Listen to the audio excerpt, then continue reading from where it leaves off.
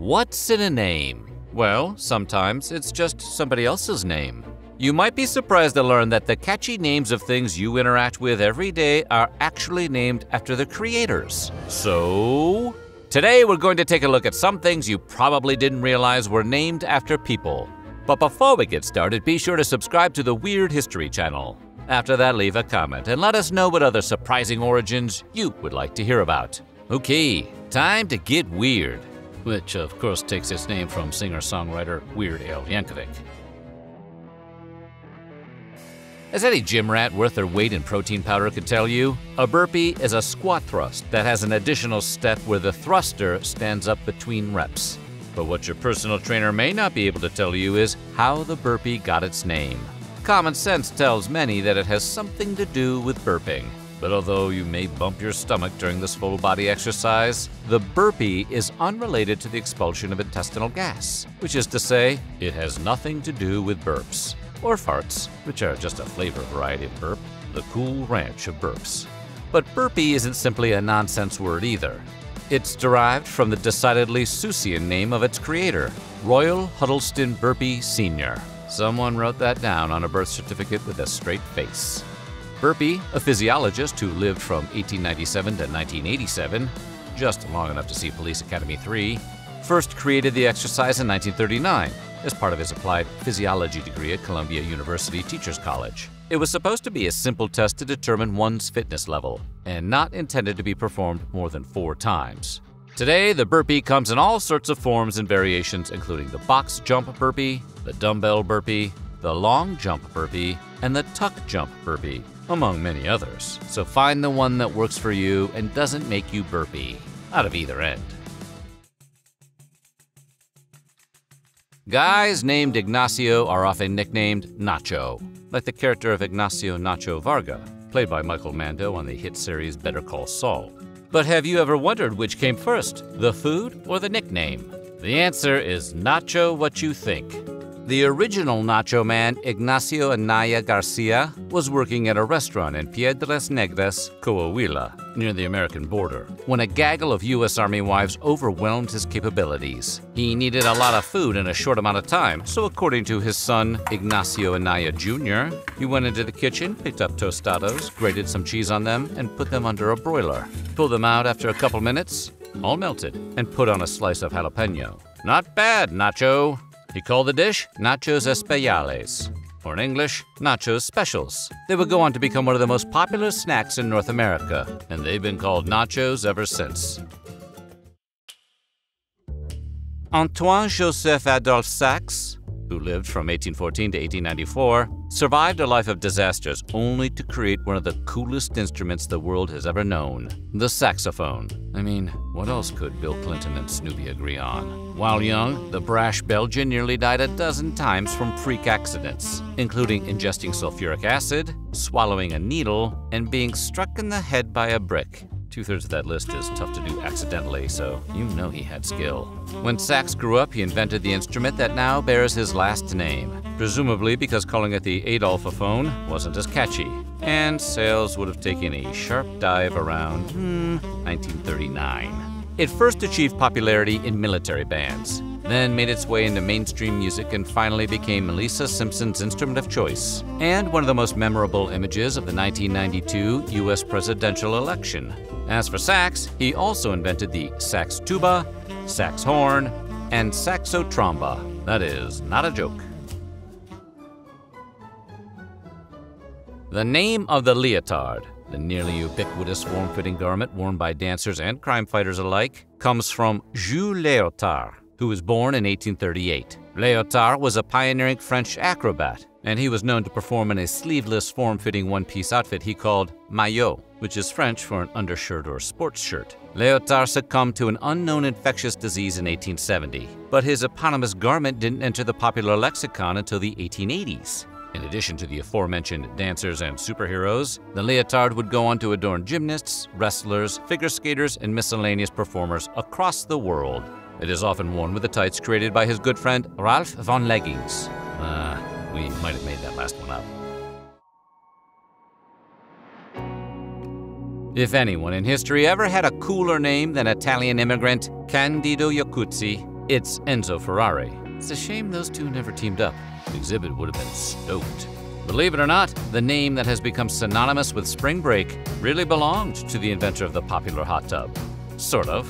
His name was actually Jacuzzi, spelled with an initial I, but a misspelling at Ellis Island changed the I to a J, and the Americanized pronunciation Jacuzzi.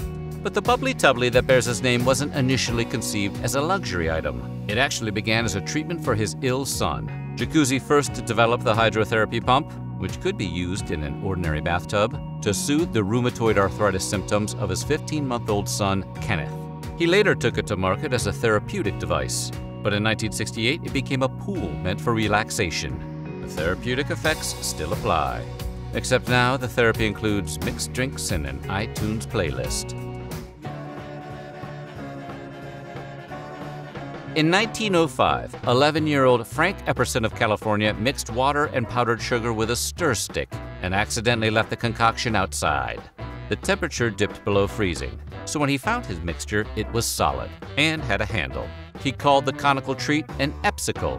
Okay, so it's not the best name, but Franksicle would have definitely been worse. What do you want? He's 11. When he reached adulthood, Frank patented the epsicle, but he changed its name to Popsicle because by that time he had children of his own, and they had come to know the treat as their Popsicle. At least that's the official story.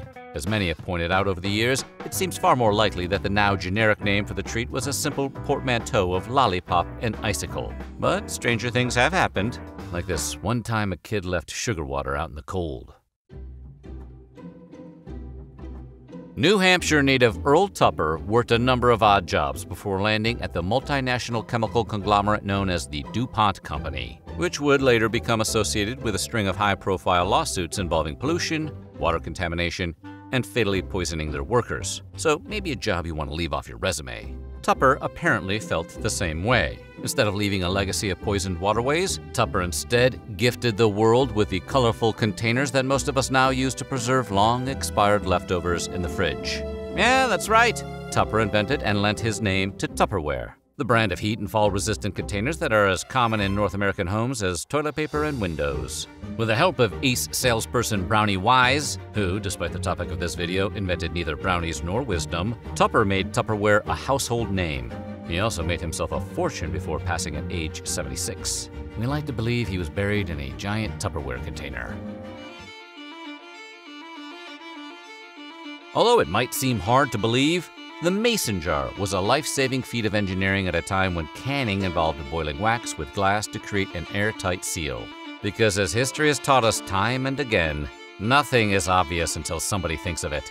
Born in 1832, John Landis Mason was the creator of a jar system, comprising a screw top and rubber ring that formed an airtight seal without having to jump through any wax-boiling hoops. He filed a patent in 1858, but it was incomplete, and that would cost him in the form of mass imitation against which he had little to no legal recourse. In the end, the name Mason jar was the only compensation he would receive for developing the revolutionary food preservation device. And the New Jersey tinsmith died in poverty. You know the saying, save early, save often? The same goes for getting a patent.